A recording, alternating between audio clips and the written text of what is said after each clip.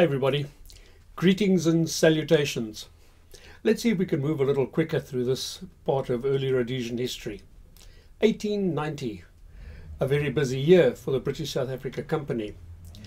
1st of January, formal signing here in Cape Town of a contract between the company and Frank Johnson, whereby he undertook to construct a road from the border of Zambezia into Mashonaland up to a place which Selous identified as Mount Hampton. Selous himself was appointed as guide of the column which would construct this road, and also as its intelligence officer. Overseas, the British government, I think, were having some concerns about this occupation that was being planned, and it centered mainly around the fact that there was a Portuguese presence. The Portuguese accordingly were reminded that Zambezia was disputed territory, and furthermore that there were certain conditions that had been laid out at the Berlin conference that Portugal hadn't really fulfilled. So they were directed by the British. In fact, an ultimatum was issued. Please remove yourselves from Zambezia now. Back home in Bulawayo, things were also happening.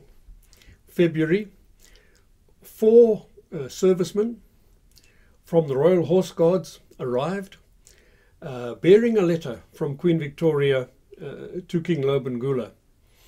And their arrival created a great sensation. I mean, here were these men dressed out, #1 uniform, these highly burnished, what shall I call them, breastplates. There's a name for them, a military name, I can't remember what it is now. And they had come along to impress the Matabele people, and they certainly did. Everybody gathered around them, trying to see their faces in these burnished pieces of equipment that the men wore. Well, Lobengula made them very welcome. He accepted the letter. What he actually thought of it, I'm not so sure. It was very diplomatic and very polite. But for my part, I would rather that she hadn't tried to introduce African-sounding parables into the advice that she had for him. You know, after all, Lobengula was a past master at this. I mean, and he'd be able to see the real thing and the make-believe thing very easily. I don't think he was as good at it as Francis Thompson, though. Thompson was one of the men that negotiated the signing of the Rudd concession. And Thompson was very good at weaving African parables into his conversation with King Lobengula. And in fact, it was through this medium, largely, that he was able to convince the king to sign this document. Francis Thompson was really an expert. And I think Queen Victoria's efforts fell considerably short of that high standard. Nevertheless, I'm sure that King Lobengula was honoured to receive this, and I'm sure he must have kept that letter as a prized momentum of that occasion. Well, the next day, these 4 soldiers, 2 officers, a corporal and a private, put on a display of swordsmanship, and everybody watched this, quite intrigued by these mechanical movements that were taking place in front of them as these swords were waved around. Impressive. The European community at Bulawayo felt that they didn't want to be left out. So they also got involved in the entertainment of that occasion. They organized a horse race for the following day. Track was laid out and 4 races were planned. the Bulawayo Plate, the Zambezi Handicap, 2 other races, and then a final race for African participants only. And this created a great deal of amusement by everybody, everyone that was gathered there watching this. Because you see, the Matabele army was not a mounted army, they moved on foot. So here was an opportunity for them to try their skill at riding horses. And as you can imagine, it created a great deal of fun and games. They also introduced King Lobengula to this concept of betting on a horse. And he was delighted when the horse that he had chosen won him a prize. So he really enjoyed the day. Everybody did. And it just happened that all of this coincided with the annual great feast that the Matabele held each year. And I've spoken about this feast before. But this particular year, shame, poor Lobengula was really suffering from gout. The poor man could hardly hobble around. So the idea of him getting up and throwing his spear out into the veld, that was dispensed with. He wasn't going to do that. But he did organize a war dance for his guests. Now, I have to say, for white people of my generation living in Africa, we kind of view this with a fair amount of apprehension, I think. And the reason is that some time before the days that I'm speaking about, and not in Rhodesia but in South Africa, there was a time when a treaty had to be signed as well. And the leader of the Boers, a man by the name of Piet Retief, had approached the king of the Zulus, who was called Dingaan. And there were some tentative negotiations about signing an agreement whereby they could all live in harmony. And Dingaan said to him, Mr. Retief, this is going to be a momentous occasion. Why don't you bring your families, bring all your women and your children, all your friends and all your followers, bring as many people as you like, because it's going to be for us a day of celebration when we sign this. It's going to be a festive time. Won't you arrange that? Unfortunately, Retief did not go that far as to make those arrangements. But on the appointed day, he arrived there with 100 of his followers on horseback. And they stopped outside the kraal where this ceremony was going to take place. And they were asked, would you mind leaving your weapons outside? You know, this is a day of peace. There's something special about it. We don't want weapons branded around. So, okay, the weapons were left outside with a couple of men to keep an eye on them. And Retief and his men moved into the kraal. The treaty was signed. Retief rolled it up and put it in his jacket pocket. And then they all sat down next to the king to be entertained with a war dance. And this was arranged in such a manner that the warriors performing this dance would be in ranks, in rows, in a big extended line, if you like. And the drums would beat, the men would stamp their feet, the ground would shake, there would be whistling, there would be chanting, and then they would move forward in unison up to a point, and then they would stop and then retire. So while all this chanting was going on, chant, chant, chanting, backing and advancing, chanting, backing and advancing, and the drums were beating, and the assegais, that is the spears that they held in their hands, would be beaten against the shields to add to the noise. very spectacular, a tremendous spectacle. But it was so sinister in its design because it started off on that day as entertainment. They move back, they come forward, and they move back.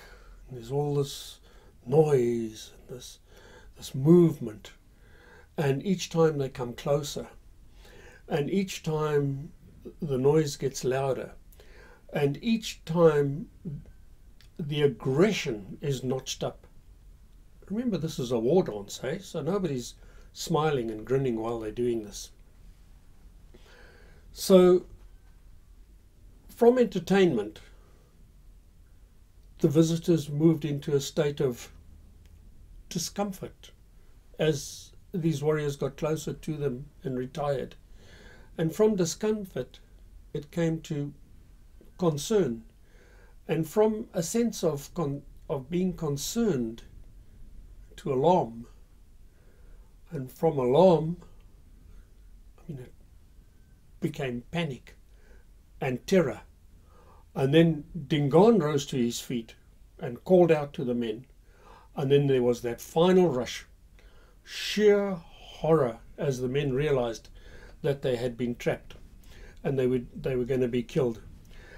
And so they slew them all 100 of them. And Dingaan had given orders that Retief was to be the last man put to death. He had brought his young son with him, and he wanted Retief to see with his own eyes how his men were slaughtered before him, and his son as well. And then he perished.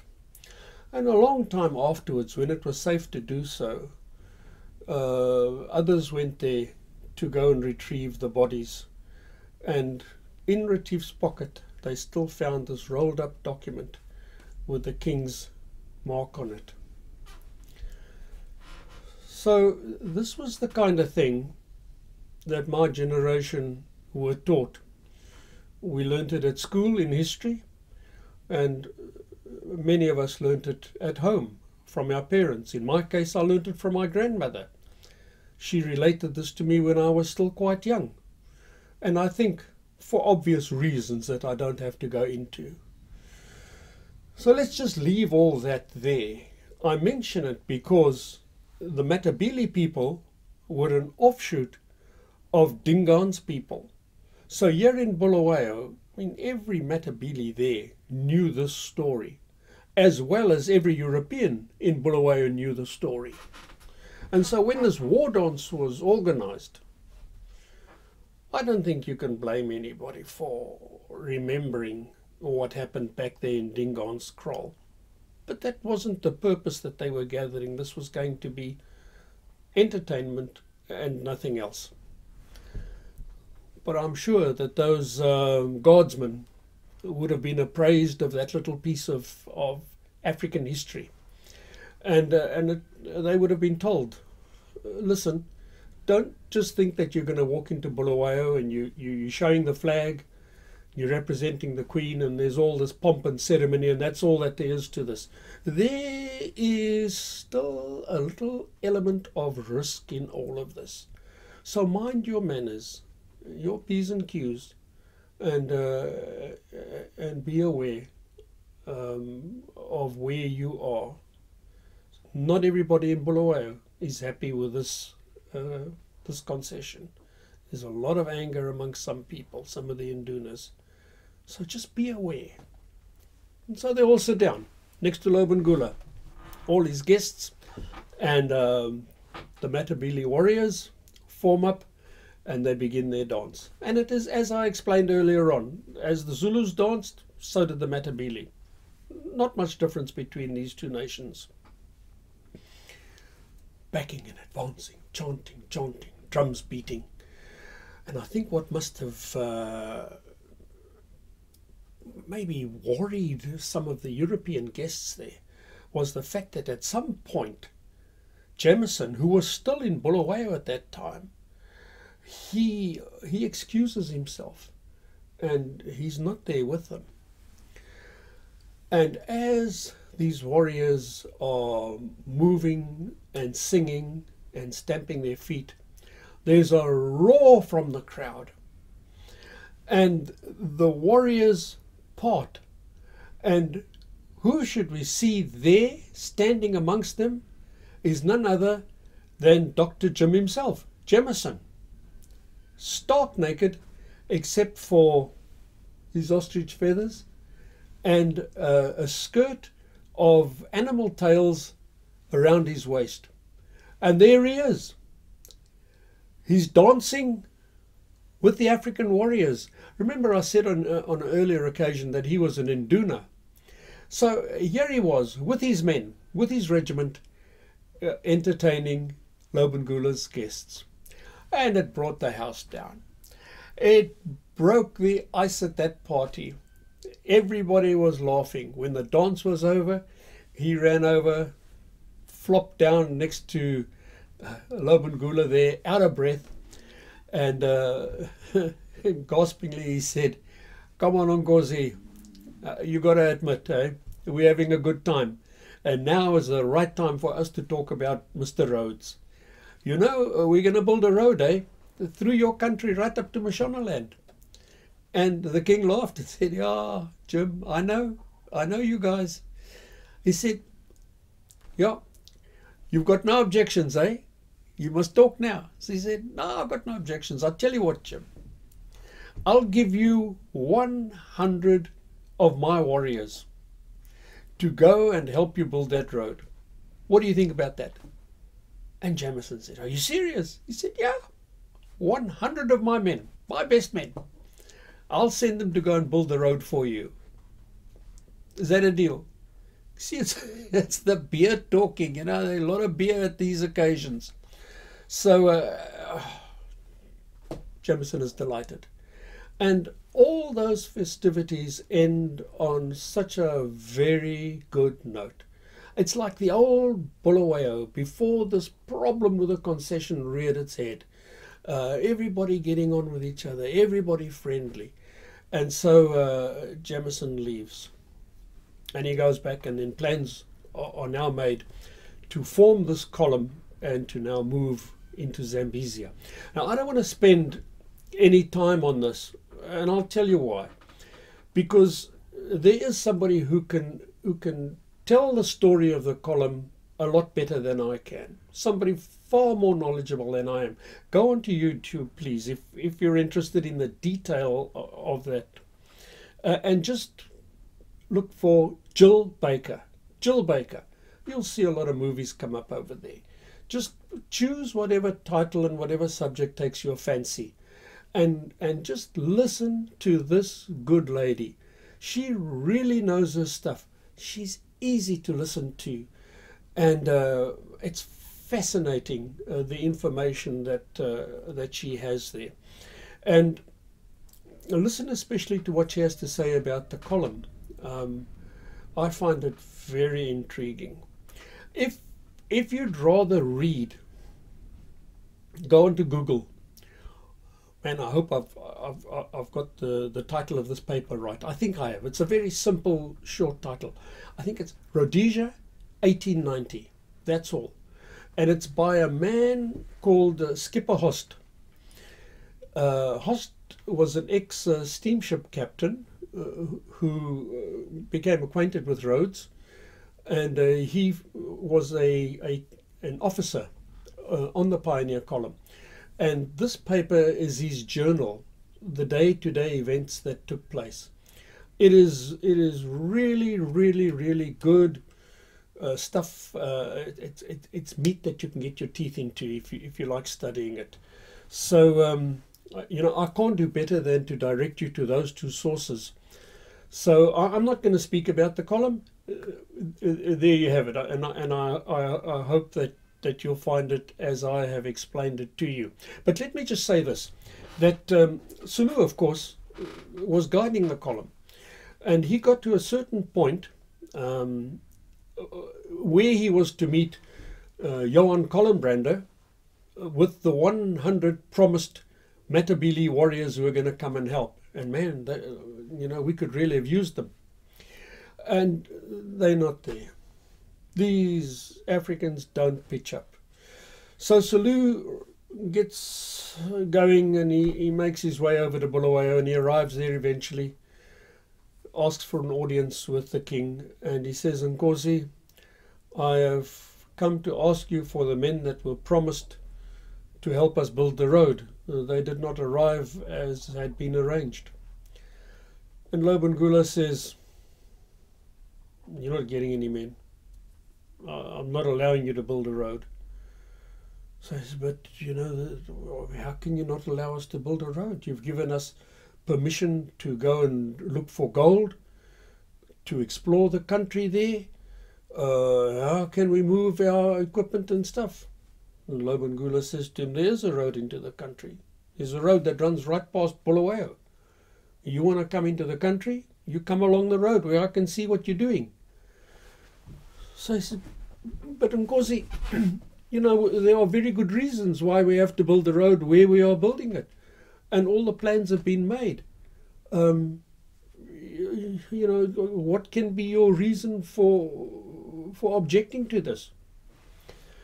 So Lobengula replies to him, not in my words, but to the same effect.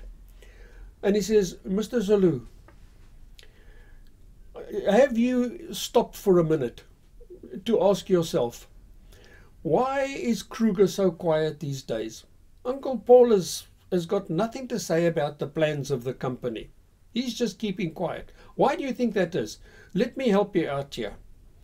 He's going to leave you to build that road. You're going to build that road, as you said, all the way into Mashonaland. He's going to make you do all the hard work for him. Let me tell you something. We like you a lot better than we like the Boers. But we are more frightened of the Boers than we are of you. Because we know that you can't handle them.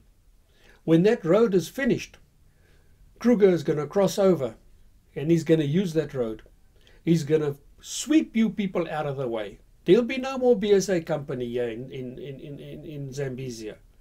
What's he going to do when he gets to Mashonaland? I'll tell you. He's going to join up with the Portuguese. So now I'm going to have a combined force of Portuguese and Boer warriors that I've got to deal with, because they will be marching on to Bulawayo. And all because of this road that you want to build, and you want me to approve that road. I'm not approving that road. I won't allow you to build the road. There is going to be no road. End of story. Go back and tell the company. So Selous leaves, and they have a hurried meeting, the company. And it's decided, look, there's only one man who can ever speak reason to the king, and that's Jameson. He'll have to go back. So Dr. Jim makes his way back to Bulawayo, but the king is in no mood to talk. The old days of backslapping and making jokes and laughing together are gone now. And Jameson tries his best. He tries to convince Lobengula he must change his mind about this road. Lobengula doesn't want to hear about it. Zero response from him. After a couple of days, Jameson sees he's getting nowhere. So he has one final conversation with Lobengula, and he says, Nkosi, it's time that I must speak very straight to you. We need to understand each other very well on this matter now. There must be no misunderstandings. We are going to build that road, whether you like it or not. And if you send your warriors to stop us, if they attack us, you must understand what I'm telling you now. We can look after ourselves. We will fight back. And there's going to be blood spilt. And it'll be your fault if you've sent the men there. Don't try and stop us. That's all I've got to say on this matter. And so he leaves. He notices before he leaves that the Martini Henry rifles that were part of this whole transaction, 1,000 weapons are still in their cases. There's a canvas cover over them. Lobengula won't touch them. But Jameson's not concerned about that. He goes back and he says, I can't make any headway with him. So the column starts off, and Lobengula, he sends messages from time to time saying, I'm trying to keep my warriors in check. I can't be expected to hold them back any longer. You people must turn around and go back, leave the country. Falls on deaf ears. Nobody pays attention. They are under observation all the time by the Matabele. They are just almost out of rifle shot, if you like, and they are watching what's going on. But no attack takes place. Anyway, the column gets to a certain point. It's near its destination now, and one morning everybody's called together, and Selous announces that he's resigning at this point. He has something else that Rhodes wants him to do, so he's going to leave the column here. And the rest of the way is easy, and he hands over the work of being the guide to a Mr. Burnett, a good scout. And he leaves with Jameson and with a man called Cahoon and some troopers. And now they're going to go eastwards because they have to find a chief by the name of Mutasa, and they need to speak to him. You see, Mutasa lives in a place called Manika land. So far I've spoken about Matabele land, I've spoken about Mashona land, and now we've got Manika land. And Manika land is on the east. So, and that is where the Portuguese are, trying to really exert their influence. Now, between you, me, and the gatepost, at that time, really Manika land belonged to Portugal. But okay, we're going to see if we can do something about maybe getting them to leave there, if they are there. But on the way, Jameson falls off his horse. Oh man, he hurts himself so badly that he's got to go back to the column. So it's Selous, Cahoon, and the remaining troopers off to Chief Mutasa's kraal, and they arrive there. They introduce themselves. Selous says, we're from the BSA company. We have permission to come into the land. Lobengula has given us this, and now we want to speak to you. We'd like to find out where you stand with the Portuguese. Portuguese? No, I've got nothing to do with Portuguese. No, but we believe that you're signing treaties with the Portuguese. No, it's not true. Mutasa says, cut off my hand. You can cut off my hand, I'll never tell you a lie. What do I know about Portuguese? So they say, well, we're very happy to hear that. If that's the case, then would you have any objections to coming to some arrangements with us? We'd like to build a railway line through this part of the world, some roads, bridges certainly, that kind of thing. Would you be interested? Can we make an agreement between ourselves? Yeah, sure. Well, what would you want in return? Oh, I don't know. What do you suggest? Or would you like a few rifles? Yeah, rifles is nice. So they leave some weapons there with him. Oh, such an insignificant amount. I read somewhere, I think it amounted to something like about, in value, £100, which is nothing for a treaty. It was really a gift more than anything else. So before they leave, Mutasa says, Mr. Selous, I haven't been entirely honest. The Portuguese do come here from time to time, but don't worry about that.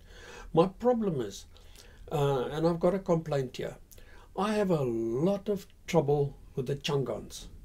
Can't you help me? Can't you keep them away from me here? Selous says to him, you know what, Chief? When you signed that agreement with us, all your troubles are over. The Portuguese come here and give you uphill. The Changans come here and give you uphill. No problem. You just send word to us. We'll come sort them out for you. Don't worry. So, on that happy note, everybody says goodbye. The column proceeds. They don't go as far as Mount Hampton because they find a better spot near a hill called Harare. And they name that place Fort Salisbury. They raise the flag, they fire the guns, they do everything that history tells us that they did over there. And now we have formally occupied Zambezia. In the meantime, back there in Manicaland,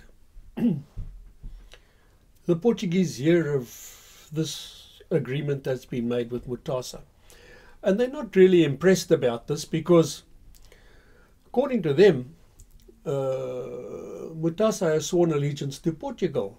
He's not free to go and give parts of Manicaland away for railways and bridges and stuff to the British. So it's decided that they better go and get to the bottom of this thing. So they leave Masakes, which is a fort, and that's the way it was pronounced in those days, and they move up to Mutasa's kraal. This is now a Lieutenant Colonel Andrada with his second in command, his 2IC, and about 200, some estimates were a lot more, but I've taken the lower figure, about 200 Askaris. In this case, these were indigenous troops from Angola that had been brought over to support him. So they arrive at Mutasa's kraal, and this is going to take a few days now to sort out this whole thing and get him to understand and find out to what extent has he agreed to what there. This all takes place on the top of a hill. Somebody hurries over to Salisbury, it's quite a distance, with the news that the Portuguese have arrived and are harassing Mutasa. So Colquhoun, the man who had gone there originally, has been appointed as the administrator of Mashonaland. Everything is now in his hands. He's the highest civilian official there representing the company. So he gets hold of Captain Forbes, and he says, Forbes, take some men, ride like the devil to Manicaland, and go and see what's going on there with the Portuguese. Forbes does just that, and he arrives there a bit later after a dash from Salisbury to Manicaland, and he finds that Andrada is still there. But Andrada has allowed his Askaris to take a break at the bottom of the hill. So there are these 200 men. They're lying on their back. They've been there for a few days, dozing in the sun. Nothing's happening. There's nothing for them to do. Their boss, the colonel, is on top of the hill speaking to the locals. They haven't got a care in the world. No sentries posted, nothing. The next thing they know, they're staring down the guns of Captain Forbes's men. And it's... So without a shot being fired and hardly a word being spoken, these Askaris are disarmed. Forbes then starts climbing the hill, and when he gets to the top with his men, the sentries there are absolutely taken completely by surprise. Before they can say Jack Robinson in Portuguese, they are disarmed too. And Andrada is standing there and he's talking and he's trying to explain everything. Mutasa's there with all his sub-chiefs and they're all listening to Andrada.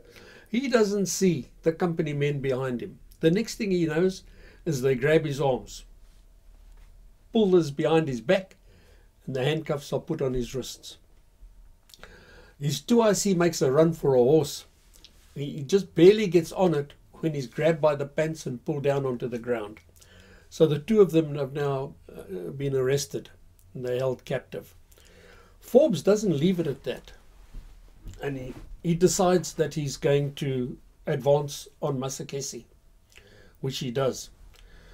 He takes his men, and the fort there, upon his arrival, immediately just surrenders. Captain Forbes now sees an opportunity for him to move right into Mozambique. But his plan is to advance right up to the port of Beira and capture it. It's a long way to go, but he's determined to do this. And if he can do it, he will have divided Mozambique into two, and we would have that whole center section as a wide corridor, Rhodesian territory, and our own coast and our own ports. And it's an opportunity that he cannot let slip, because he knows Rhodes wants this. We all want it. The country wants it. And so he sends some men back to escort Andrade and his 2IC off to Salisbury. He leaves some men at Fort Masekesi, and then he moves deeper into the country. He's able to go 150 miles before he has to dismount and leave his horses because of the tropical diseases that they have in that part of the country, and it just decimates animals. So from there on, it's on foot.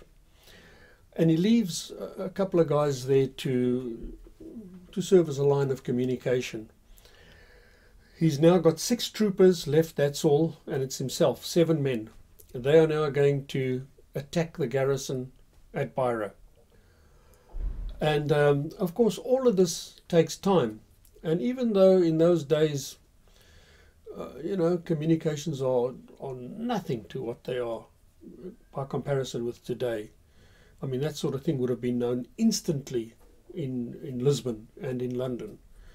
It wasn't then, but it did get to the Portuguese government's ears that they were losing Mozambique. And they in turn got hold of the British government in London. And there was a great amount of dissatisfaction and unhappiness from both sides over Forbes's action. And a hurried message was sent to Colquhoun in Salisbury from the British government. They were besides themselves with anger. And it was explained to them, to the authorities in Salisbury, you guys can't go around annexing countries. This kind of thing causes wars.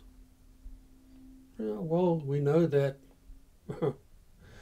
If you think you got problems with us with Mozambique, wait till you see when we tried to annex the Boer Republic of South Africa. Then you really had a war on your hands afterwards. But at the time, Colquhoun felt that he better comply. So he hurriedly scribbled down some orders to Forbes, telling him to stop where he was and to turn around and come home. And on the envelope, he explained that this was a very urgent and critical message that must be got through. And his exact words were, no man or horse is to be spared in the delivery of this letter. Well, it got to central Mozambique, and if I'm not mistaken, the same host I mentioned earlier on, the elderly officer, had been left there by Forbes. And later on he said, do you know, if I had known what was inside that letter, I would not have sent it on to Forbes. I would have delayed it until he had captured Beira. Because at that time, Forbes was now on the Pungwe River. And not the next day, but certainly the day after, he would have been in Beira. And his intention was to tell the garrison there, lay down your arms and get out. If you don't, I kick you out.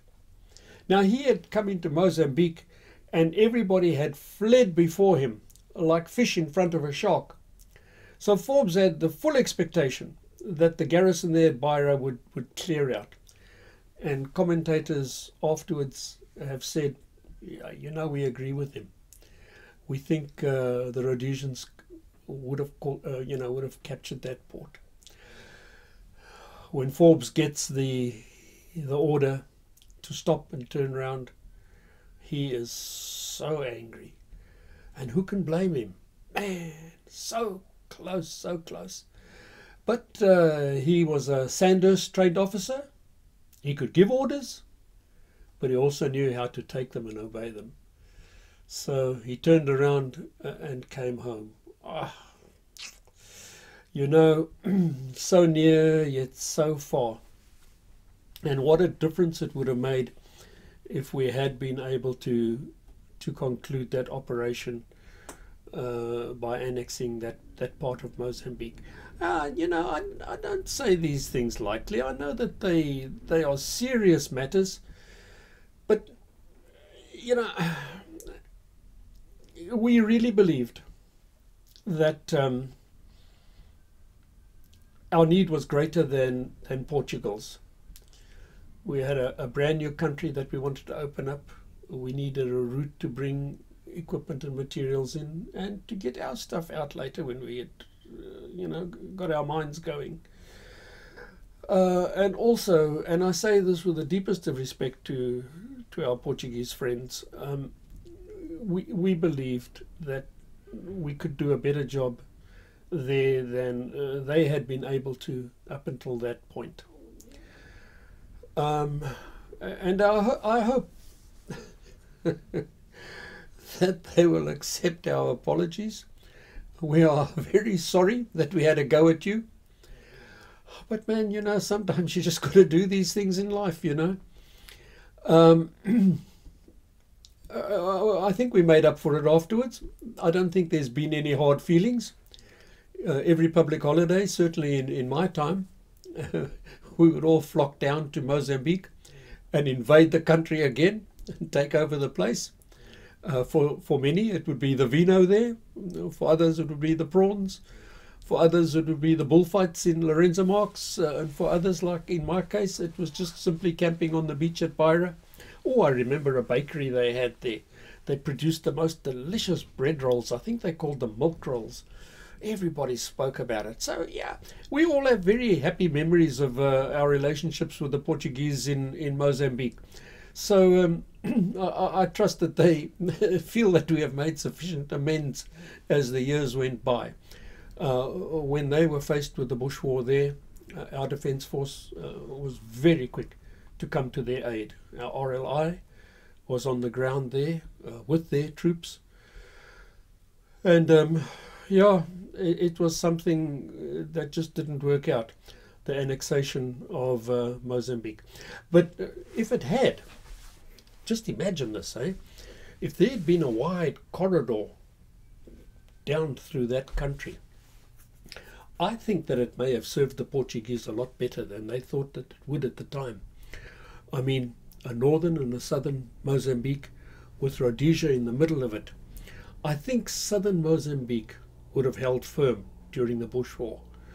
It would have had Rhodesia on its northern border, Rhodesia on its western border, South Africa on its southern border. And I think with that protection, they would have been able to get through that. Northern Mozambique, I don't think that place would have lasted very long. But Rhodesia would probably have been even stronger as a nation than we were. You know, with our own seafront and our own ports, I think we would have been a more prosperous country, perhaps more developed. And although it's a bigger frontier to patrol, I think we may have been better placed to deal with all of that. And as for the Gooks then, I mean, they never found it easy to deal with us, but I think they would have found it a little bit more difficult. So it's a pity that didn't really happen. And can you imagine the stories for a minute? Hey?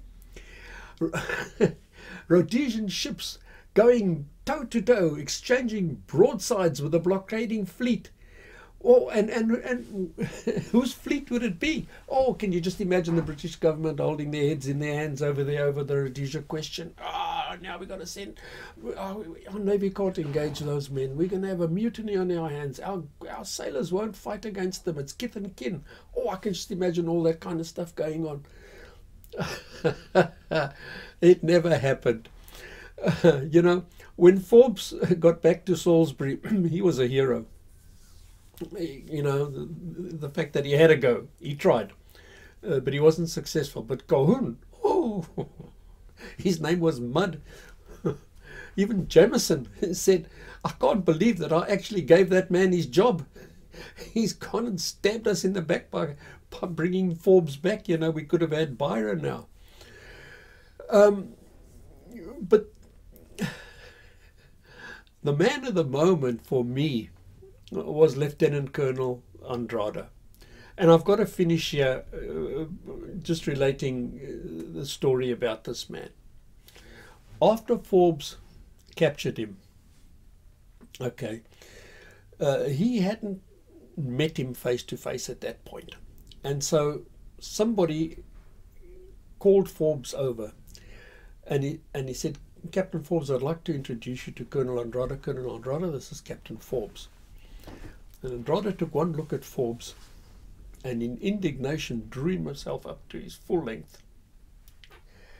And he said, Captain Forbes, you are a scoundrel, sir, and from henceforth dogs in every street at the mere mention of your name will start to bark. I love it. Have you ever heard a more civilized insult?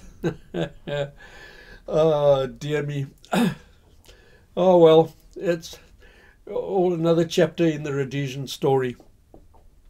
So many interesting characters.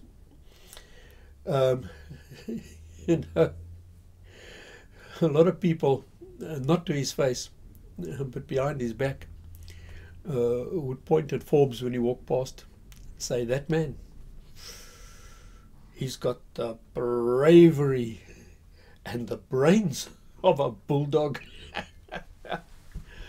Bulldog Forbes. Oh, yeah. I think we'll stop there. I've said enough. It feels to me like a long episode. So I'm just going to leave it right there. Folks, until we meet again next time. Thank you again for your interest. Thank you for even bothering to listening to me. I'm honored. I appreciate it. I hope you enjoy hearing about my country. And keep safe. Look after yourself. We will speak again soon, I trust. Cheers for now.